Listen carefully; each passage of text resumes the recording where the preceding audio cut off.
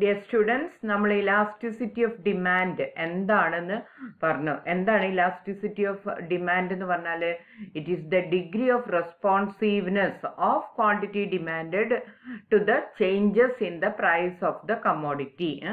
ഒരു കമ്മോഡിറ്റിന്റെ വിലയിലുണ്ടാകുന്ന മാറ്റങ്ങൾക്കനുസരിച്ച് എത്തരത്തിലുള്ള മാറ്റങ്ങളാണ് അതിൻ്റെ ഡിമാൻഡിൽ ഉണ്ടാകുന്നത് എന്നതിനെ സൂചിപ്പിക്കുന്നതിനെയാണ് നമ്മൾ എന്ത് വിളിക്കുന്നത് എലാസ്റ്റിസിറ്റി ഓഫ് ഡിമാൻഡ് എന്ന് പറയുന്നത്.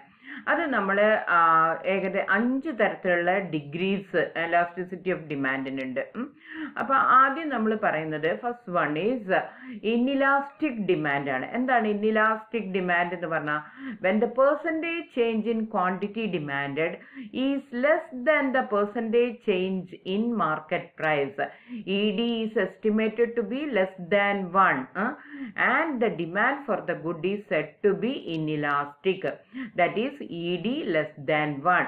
Demand for essential good is often found to be inelastic. എന്താണെന്ന് മനസ്സിലായോ?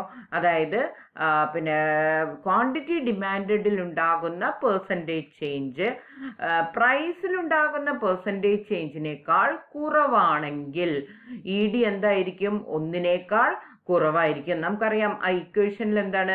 Percentage change in E D is equal two percentage change in quantity demanded divided by percentage change in price എന്നാണ്. അപ്പോൾ numerator ആയ percentage change in quantity demanded കുറവും denominator ആയിട്ടുള്ള percentage change in price കൂടുതലുമായാൽ നമ്മളുടെ ഉത്തരം E D എന്തായിരിക്കും? 1നേക്കാൾ കുറവായിരിക്കും. 1നേക്കാൾ കുറവ് എന്ന് പറഞ്ഞാൽ അതിൻ്റെ അർത്ഥം എന്താ? പ്രൈസിൽ വലിയ ചേഞ്ചസ് ഉണ്ടായാലും ക്വാണ്ടിറ്റി ഡിമാൻഡിൽ അതിനേക്കാൾ കുറഞ്ഞ ചേഞ്ചസേ ഉണ്ടാകുന്നുള്ളൂ. ഡിമാൻഡ് അതിന് എക്സാമ്പിൾ ആയിട്ട് നമുക്ക് പറയാൻ പറ്റുന്നത് ഡിമാൻഡ് ഫോർ എസെൻഷ്യൽ ഗുഡ്സ്, അവശ്യ വസ്തുക്കളുടെ ഇലാസ്റ്റിസിറ്റി ഓഫ് ഡിമാൻഡ് എപ്പോഴും എന്തായിരിക്കും? 1നേക്കാൾ കുറവായിരിക്കും.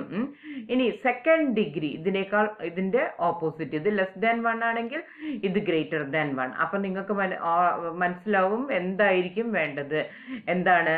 when the percentage change in quantity demanded is more than the percentage change in market price, the demand is said to be highly responsive to changes in market price and the estimated ED is more than 1. The demand for the good is said to be elastic at that price.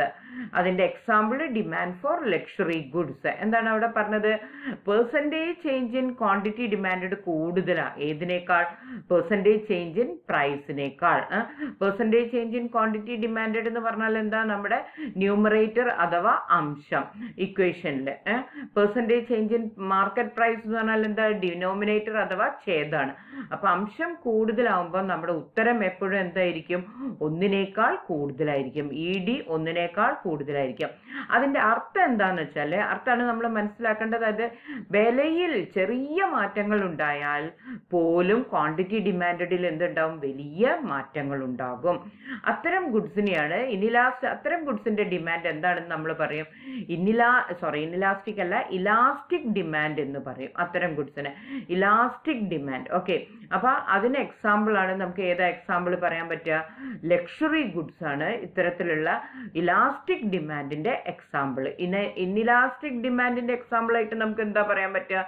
Essential goods ആണ് പറയാൻ പറ്റുക. Okay, ഇനി വേറൊരു type ഉണ്ട്, വേറെ മൂന്നാമത്തെ degree. അതായത് എന്താന്ന് വെച്ചാൽ percentage change in quantity demanded equals the percentage change in its market price. അതായത് പ്രൈസിൽ ഉണ്ടാകുന്ന പെർസെൻറ്റേജ് ചേഞ്ചും പിന്നെ ക്വാണ്ടിറ്റി ഡിമാൻഡിൽ ഉണ്ടാകുന്ന പെർസെൻറ്റേജ് ചേഞ്ചും എന്തായിരിക്കും? ഈക്വൽ ആയിരിക്കും. നമ്മുടെ ഇക്വേഷനിൽ അംശവും ഛേദവും ഈക്വൽ, അല്ലെങ്കിൽ ന്യൂമറേറ്ററും ഡിനോമിനേറ്ററും ഈക്വൽ. അപ്പൊ നമ്മുടെ ആൻസർ എത്രയായിരിക്കും? E D is equal to 1, unitary elastic. അതിന്റെ അർത്ഥം എന്താ? പ്രൈസിൽ ഉണ്ടാകുന്ന ചേഞ്ചിന് ആനുപാതികമായിട്ടുള്ള ചേഞ്ച് ആയിരിക്കും എന്തിലും ഉണ്ടാവുക? ക്വാണ്ടിറ്റി ഡിമാൻഡിലും ഉണ്ടാകുക. അതിനെയാണ് നമ്മൾ യൂണിറ്ററി ഇലാസ്റ്റിക് എന്ന് പറയുന്നത്. അതിന്റെ നമ്മളൊരു ഡിമാൻഡ് കർവ് വരയ്ക്കുകയാണെങ്കിൽ അതിന്റെ ഷേപ്പ് നമ്മൾ അടുത്ത സ്ലൈഡിൽ പറയുന്നുണ്ട്. അതിന്റെ ഷേപ്പ് എന്തായിരിക്കും എന്നറിയാം? ഒരു ഹൈപ്പർബോള ആയിരിക്കും. അതിന്റെ ആ ഹൈപ്പർബോള എങ്ങനെയാന്ന് ഞാൻ കാണിച്ചു തരാം. ഇതെല്ലാം ഇതാണ് യൂണിറ്ററി ഇലാസ്റ്റിക്കിന്റെ ഡിമാൻഡ് കർവ് ഇങ്ങനെയായിരിക്കും. എക്സ് ആക്സിസ് നിന്നും വൈ ആക്സിസ് നിന്നും ഈക്വൽ ഡിസ്റ്റൻസ് ആയിട്ടുള്ള ഒരു ഡിമാൻഡ് കർവ് ആയിരിക്കും റെക്ടാങ്കുലർ ഹൈപ്പർബോള. ഈ ഡിമാൻഡ് കർവിന്റെ പ്രത്യേകത എന്താണ്? അതിന്റെ ഇലാസ്റ്റിസിറ്റി ഓഫ് ഡിമാൻഡ് എത്രയായിരിക്കും? ഇസിക്വൽ ടു 1 ആയിരിക്കും. ഓക്കെ, അപ്പൊ അതിനെയാണ് ED ഇസിക്വൽ ടു 1 നമ്മൾ എന്ത് പറയുന്നത്? യൂണിറ്ററി ഇലാസ്റ്റിക് ഡിമാൻഡ് എന്ന് പറയുന്നത്.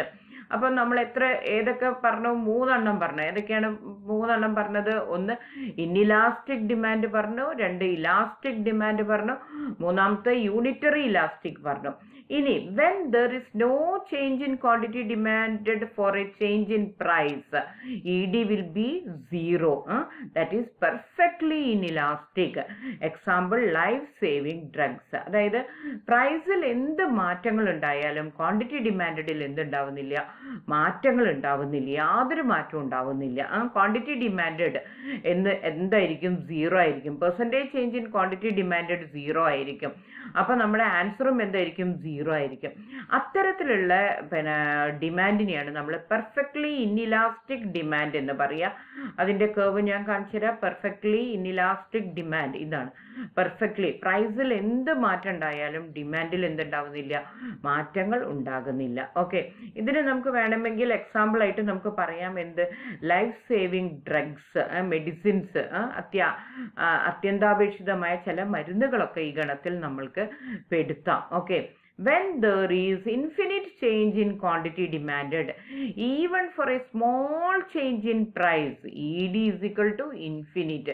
ഒരു ചെറിയൊരു വ്യത്യാസം പ്രൈസിൽ ഉണ്ടാകുമ്പോഴത്തേക്കും അളക്കാൻ പറ്റാത്തത്ര വ്യത്യാസം എന്തിലുണ്ടാവുക? ക്വാണ്ടിറ്റി ഡിമാൻഡിൽ ഉണ്ടാവുക. നമുക്ക് അളക്കാൻ പറ്റുന്നില്ല, അത്രയും വ്യത്യാസം ക്വാണ്ടിറ്റി ഡിമാൻഡിൽ ഉണ്ടാവുക. അതിനെയാണ് പെർഫെക്റ്റ്ലി ഇലാസ്റ്റിക് എന്ന് പറയുന്നത്. പെർഫെക്റ്റ്ലി ഇലാസ്റ്റിക്, ആകെ എന്താ പറയാ, ഇലാസ്റ്റിക് ആയിട്ട് നിൽക്കുന്നത്. ഇതൊരു മിത്തിക്കൽ, ഇങ്ങനെയൊരു സിറ്റുവേഷൻ യഥാർത്ഥ റിയൽ ലൈഫിൽ നമുക്ക് കാണാൻ സാധിക്കില്ല. We can say that it is A mythical situation. ഇത് വെച്ചിട്ട് നമ്മൾ ഓരോ തിയറീസ് ഒക്കെ ഉണ്ടാക്കും, പക്ഷെ അങ്ങനെ ഒരു സിറ്റുവേഷൻ നമുക്ക് യഥാർത്ഥ ജീവിതത്തിൽ നമുക്ക് കാണാൻ സാധിക്കില്ല.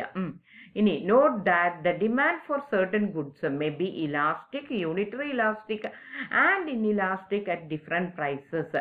ചില ഗുഡ്സിന്റെ കാര്യത്തിൽ അതിന്റെ ഓരോ വിലയ്ക്ക് അനുസരിച്ചിട്ട്, വില മാറുന്നതിനനുസരിച്ച് അത് ചിലപ്പോൾ ഇലാസ്റ്റിക് ആവും, ചിലപ്പോൾ ഇൻഇലാസ്റ്റിക് ആവും, ചിലപ്പോൾ യൂണിറ്ററി ഇലാസ്റ്റിക് ആവും. അതാണ് നമ്മൾ അടുത്ത സ്ലൈഡിൽ പഠിക്കാൻ പോകുന്നത്. ഓക്കെ, അപ്പം ഇതോടുകൂടി 5 ഡിഗ്രിയാണ് നമ്മൾ പഠിച്ചിരിക്കുന്നത്. ഒന്ന് inelastic, ED is less than 1, elastic, ED greater than 1, unitary elastic, ED is equal to 1, then perfectly inelastic, ED is equal to 0, perfectly ഇവിടെ പറഞ്ഞത് തെറ്റിന്ന് തോന്നുന്നു. perfectly inelastic, ED is equal to 0, ഇവിടെ perfectly elastic, ED is equal to infinite. ഈ 8 കടത്തിയ പോലെ എഴുതുന്നതാണ്, നമ്മൾ ഇങ്ങനെ എഴുതുന്നതിനെയാണ് infinite എന്ന് പറയുന്നത്. ഓക്കെ.